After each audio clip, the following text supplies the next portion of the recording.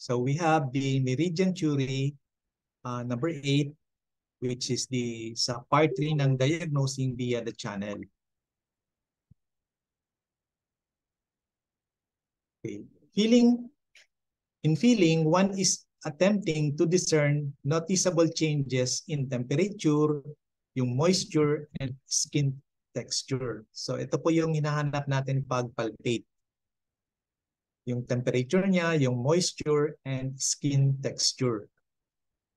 Often the process involves determining if certain areas of the body, as opposed to individual channels, feel different when compared with others.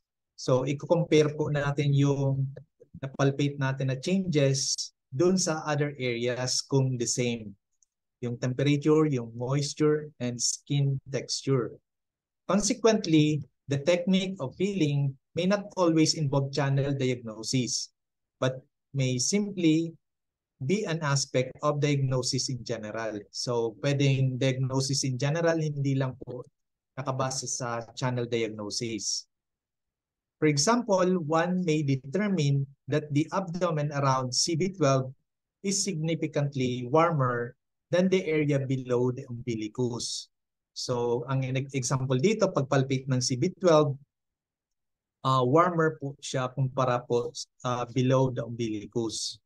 This may indicate heat in the tie-in and or yang min channel. So, yun po yung warming sensation sa CB12. Extreme warm naman in any area is generally a sign of excess. So, masyadong mainit, ibig sabihin there is a presence of excess heat. On the other hand, if whole regions of the body are dry, there may be generalized blood deficiency. Kung ang whole body ay parang dry ang skin, it could be a generalized blood deficiency.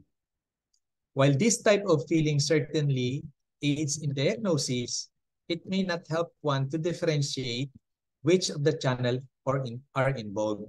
So kung buong katawan ang merong symptoms like dry skin, hindi natin ma-differentiate. So we should further ask about the history ng patient. Specific channels can, however, be differentiated using this technique. For example, kung merong cold swelling or merong dry skin anywhere around the ankles, often indicates Xiaoyin deficiency, while an excess warm neck reflects excess heat at the Tai-Yang level. So, in general, yung dryness in areas associated with particular channels can indicate a deficiency of yin or blood in the channel, which is failing to nourish the skin. The smaller and more specific the area of change as to channel, the more helpful the changes will be for channel diagnosis. So kung more specific po yung changes na palpate or na-notice natin sa specific area, mas na categorize or mas nalalaman natin kung alin pong channel ang affected. In general, to be significant, the changes felt along a particular channel should conform to at least 2 of the 3 criteria described above. So, kailangan po nag-conform sa at least 2 dun sa 3 criteria para masabi natin yung channel ang affected. An exemption should be the case of a chronic one-sided condition where qi and blood on a particular limb had been compromised. For example, yung chronic neck or shoulder pain may lead to dryness farther down the channel on the forearm or hand due to qi and blood stasis over a long period of time. In that case, it is unlikely that there would be a corresponding dryness on the opposite side.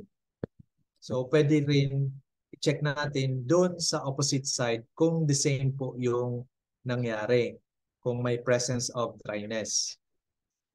Also, in chronic cases such as this, multiple channels may readily become involved. So pwede other channels would also be affected. Sa feeling the channel, this reveals different, halimbawa, different temperatures on abdomen. Ito mag-indicate ng condition of associated burner. Like sense of heat above the umbilicus usually indicates spleen and stomach. So sa taas ng umbilicus, yun po yung spleen and stomach heat. Cold below naman often indicates kidney deficiency. Okay? Yung feeling naman ng general dryness, this indicates that systemic blood deficiency, often ang affected yung spleen and liver. Sa pagkaroon naman ng local dryness, blood and organ deficiency in channels that pass through the area. So dito mas ma-determine natin kung aling channel ang affected kung local dryness po. Maybe due to stasis in the channel. Pag local temperature variations naman, like heat, meron siyang heat or phlegm or fire in the channel or channels, like kung meron naman ng cold, there is cold, blood stasis, or chi deficiency in channel or channels. Pwedeng isang channel or more channels are affected. So yun po. Sa specific types of channel changes, the term channel palpation refers to all three of the techniques described above. The channel palpation means palpating, pressing, and feeling in turn. As the thumb moves along the course of the channel, one might stop to press or take note of how a particular area feels. As previously noted, channel palpation is usually done below the elbow and knees.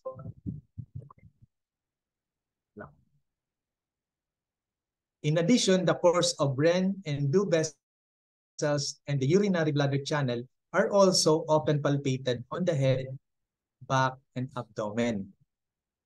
On the abdomen, the front alarm or yung Mu points might also be pressed to determine excess and deficiency. In terms of modern physiology, one might say that majority of these palpable channel changes are occurring in the connective tissue of the body, just below the surface of the skin. The changes can be found in various linings that surround all the structures of the body. This is where the channel chi moves. Okay?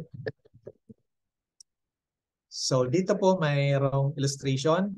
Yung hands, ito pong may mga circular. Yung hands and feet, yung harap and likod.